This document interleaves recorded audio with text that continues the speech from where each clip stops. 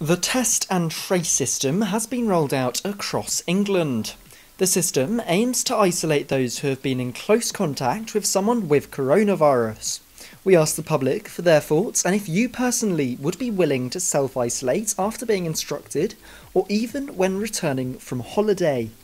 Yes, I do actually. I think if you've been in contact with someone that has got coronavirus or been positive with coronavirus, I think for your own safety and for everyone around you, I think being self-isolated for another 2 weeks, if possible, then yes, I would think it's your duty to do that for everybody else and yourself and your family.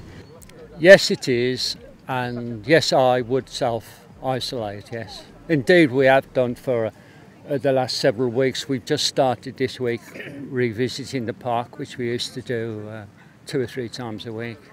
Yes, I do agree. I do think it is civil duty and whatnot. I wish, however, it had been done about 6 weeks ago. You know, where at the moment I feel that the virus has been suppressed by the behaviour of society. Personally, I definitely agree with Matt Hancock about isolation, because if I was ill, I certainly wouldn't be passing it on to somebody else. After returning from holiday, I'd be quite happy to self-isolate if it means not passing my germs onto somebody else, from my probable germs onto somebody else, providing at the end of the day, prevention is the cure.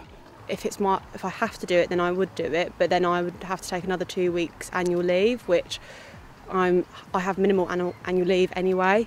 So no, I wouldn't do it after coming back from holiday now, especially if the other countries are now coming out of their phases. I don't think I would.